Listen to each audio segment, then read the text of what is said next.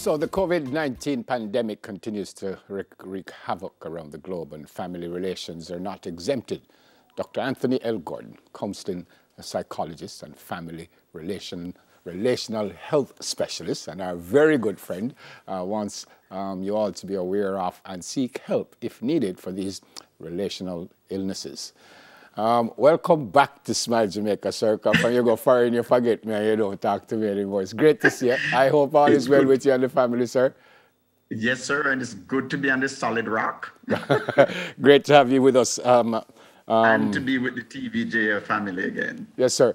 We have some headlines, and I'll go straight to them. Number one says stay home fatigue syndrome, which is referred to sometimes as quarantine fever. Talk to me about that.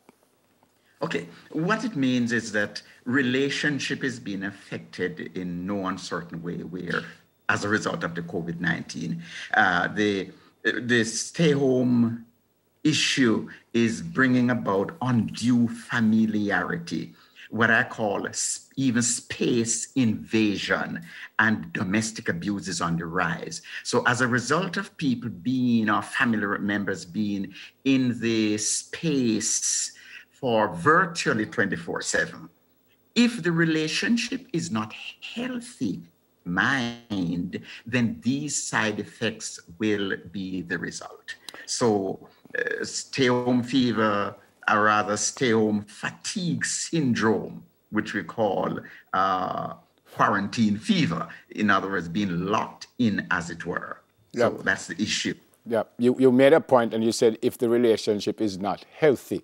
I suspect if you get married, then you plan to live together forever. Correct. So why would... And it's not only marriage, you know, not only marriage.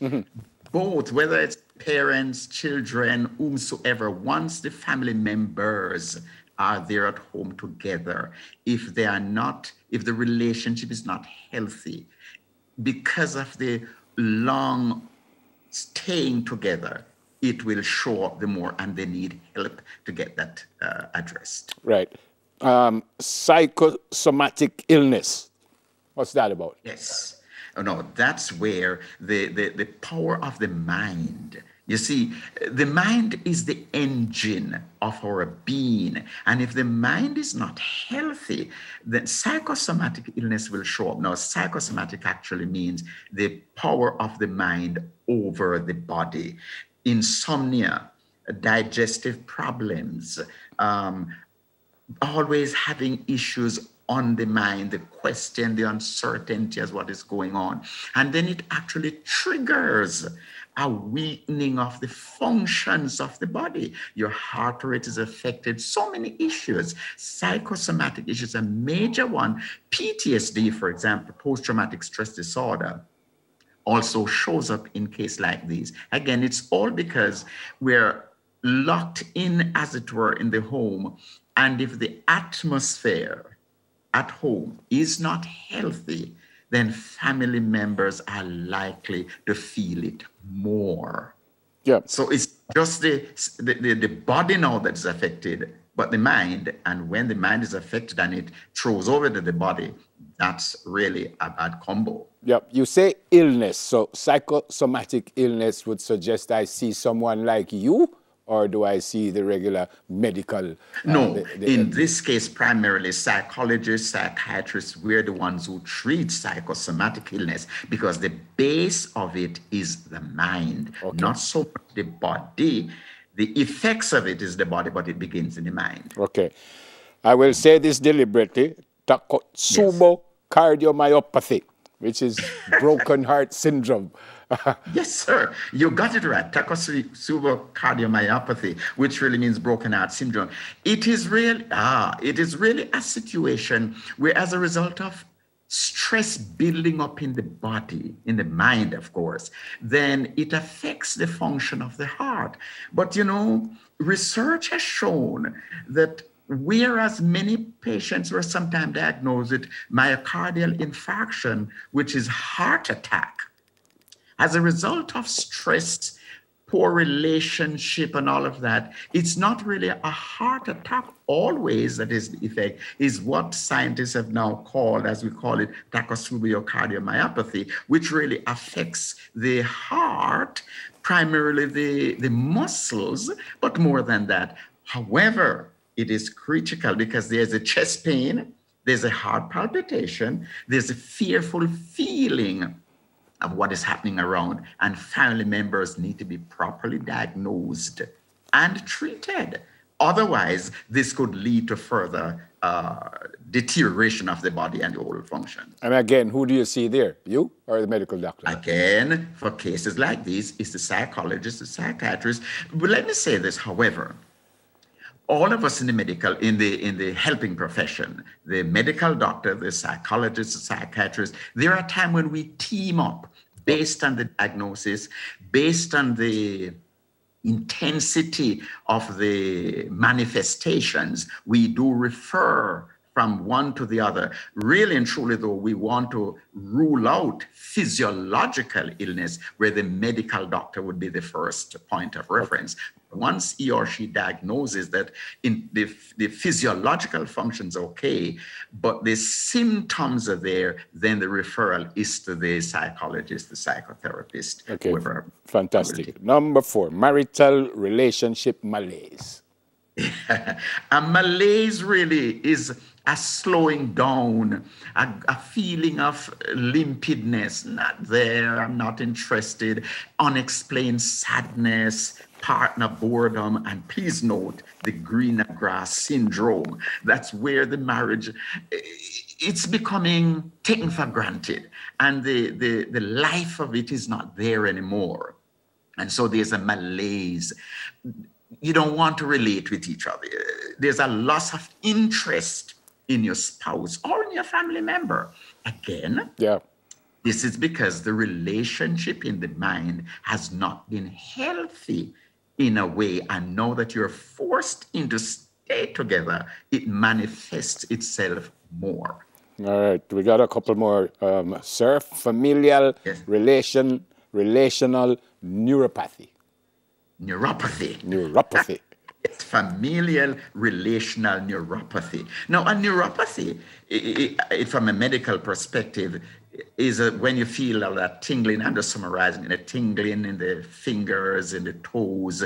In other words, a kind of a loss of feeling, generally due to diabetes or functional of issues of the liver and other parts of the body. But in terms of the mind now, when the relationship is impaired, then you will lack feeling for each other. There's emotional distancing.